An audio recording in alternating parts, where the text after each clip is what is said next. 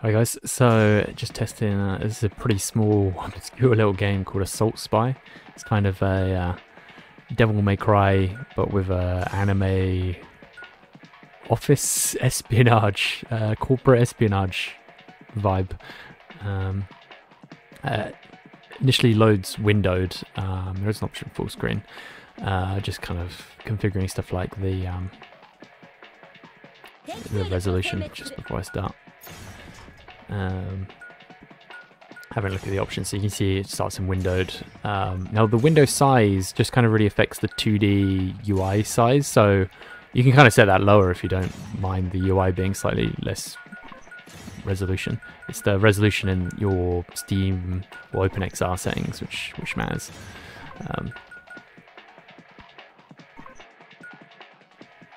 I just realised you can't do the story with Amelia yet. You have to unlock it after, I believe, doing the main story. So there's quite a lot of cool features in this game. It's pretty cheap as well on Steam right now.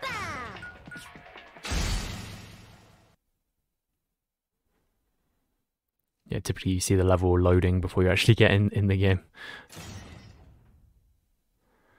The little black screen's just there to hide it while it slowly loads in. Yes, this is little kind of training mode. I'm just kind of like checking everything's working in both eyes, but it looks good.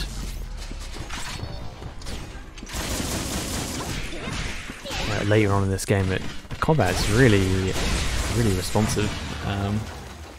It's really good, even though it's like visually pretty simple. But yeah, it's nice to see like just checking like all the UI options stuff works, just for like playability for later on. Here I'm just changing the world scale again. You don't really see it, but I'm just changing it to be like miniature in front of me. I do quite like that in third-person action games, especially if it's like quite an open world. Such a cool, such a cool loading screen.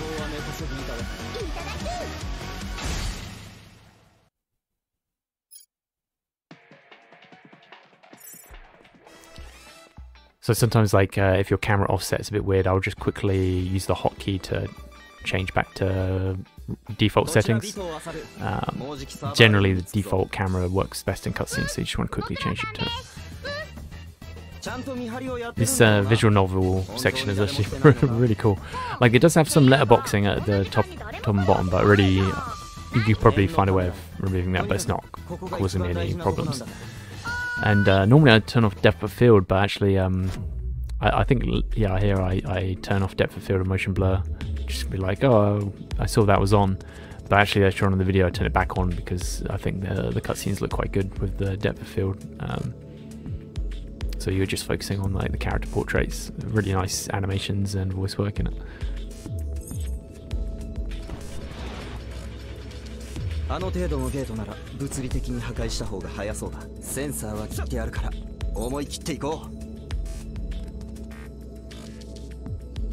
So you can see me, so I didn't actually save my preset, I just kind of moved to one and then reset it, so you have to save them to a slot.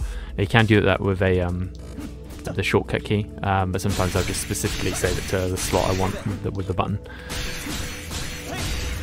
So now I have just the default camera offset, and then I can quickly switch to tiny world scale.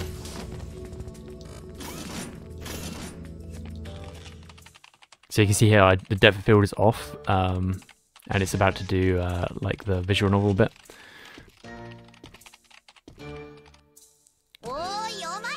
And I was like, oh, actually it looked way better with depth of field, so I got to turn that back on.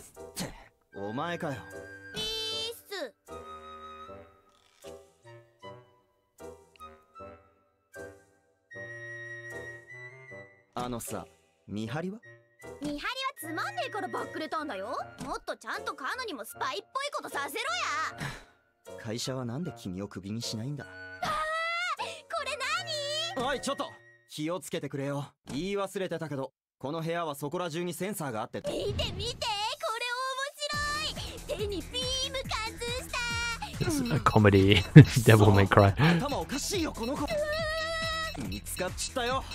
It's got a lot of positive reviews on Steam. I was sort of surprised it looked like such a tiny little game, but the combat here is really awesome. It's like a whole bunch of like combos, and like in the menu there's like big combo lists of all the different moves. So I change it to the tiny world scale. Sometimes it's easier just to, you can do that while like in gameplay if you're really quick. Sometimes it's easier just to like pause and then.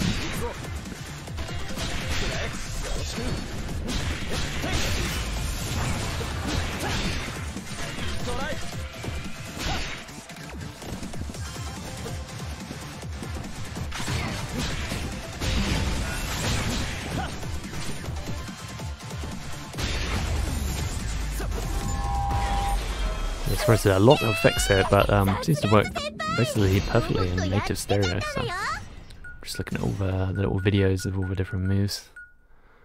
I think maybe you can unlock more as you go on.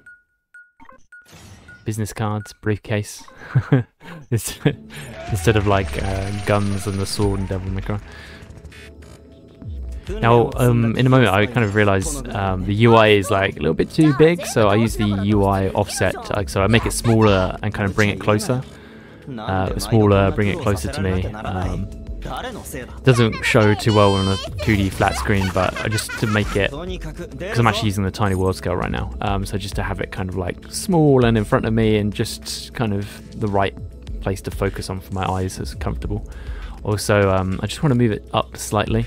And because the default clicks are quite large, I just switch to my mouse to do like a finer movement. But you can do control, click, and type in a number into one of those as well.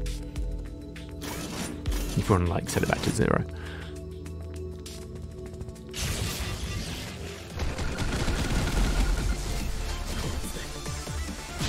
So you can see it's kind of a tinier world scale slightly because my head movements result in more distance travelled, I guess, on the 2D screen. But it's really cool to have this little kind of like diorama action play set in front of me.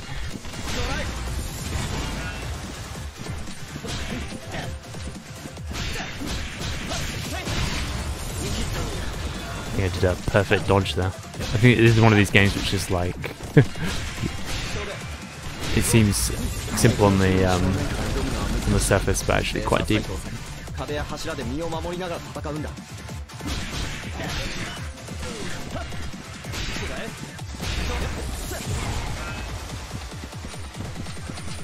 I just actually realised watching this again, the like cool bar, like super crazy cool skill bar, is called a like Sears economy.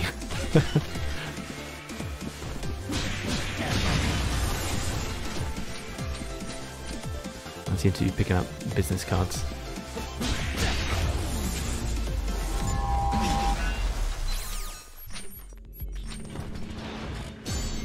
Yeah, so this is Assault Spy. Hope you enjoyed. I've got quite a few more games to test, but we're getting close to 300. Works well and works perfectly, so stay tuned.